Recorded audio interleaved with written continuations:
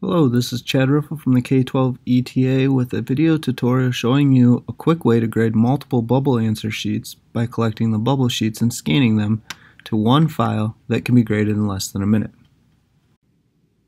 Alright, so you just finished administering your assessment on bubble sheets like these, and you're looking for how to get them into Illuminate. We have two choices. The first option is to use the camera, the webcam, to grade them and have the students individually come up, hold the picture, and have it graded that way. The second option, which is actually a lot faster if you have a lot of students, is to collect the answer sheets into a pile like this and then scan that pile into a PDF file. Then you take that PDF file, upload it into Illuminate, and it will automatically grade them for you. It's an excellent, quick way to grade a lot of bubble sheets all at once. So let's go ahead and get started, and I'll show you how to do that. There are 3 steps to using the Grade with Scan feature in Illuminate. The first step is to collect the answer sheets from your students and then create a PDF file with all of the answer sheets, one big bulk upload. For the second step, you're going to log into Illuminate and open up the assessment that you administered and then upload the PDF file into your Illuminate assessment. And the final step is to review the upload and check to ensure that the data uploaded properly. Because there are so many different ways to complete the first step, I'm going to skip over that. Creating the PDF file, your best way to do that at your school is to go to your copying machine, scan the answer sheets in bulk, and have your copying machine email you the PDF file. So I'm actually skipping to the step where you have the PDF file. Now I have the PDF file right here, and I call it answersheet2.pdf. Now that I have that answer sheet file, I'm going to go into Illuminate. I'm going to load up the assessment that I want to upload. For this tutorial, I'm going to use the scanning answer sheets example.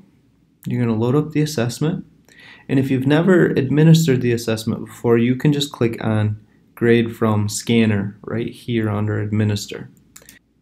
If you've already given the assessment, you'll have to find in the gray bar the word Administration, hit the drop-down menu, and find Grade from Scanner. Now, what you're seeing is where this blue box right here is where you're going to put the file that you want to upload. So you can do that 2 ways. You can click on the upload a file in the blue bar and then find the file that you want to upload. So if I scan through the files I have, answersheet2.pdf, I would click on that and that would put it in there. The other option would have been I could grab the file off my desktop like so and drag and drop it on there. You see it has that little plus. So you have 2 different ways to get the file in. Now you'll see that there's a green check mark here. That means it's been uploaded. And you'll also see that down at the bottom here the status says finished. It says it was uploaded April 12th, 2018, finished. That means that I've successfully uploaded this answer sheet PDF file. If I go into actions here and I go review all sheets, I can check to see how my students do.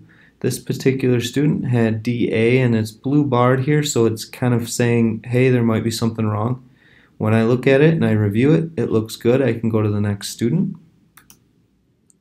Same thing, looks good, go to the next student, go through all the students, and once I've reviewed all the students, I know I'm good, and I can, in the bar here, go back to Grade by Scanner.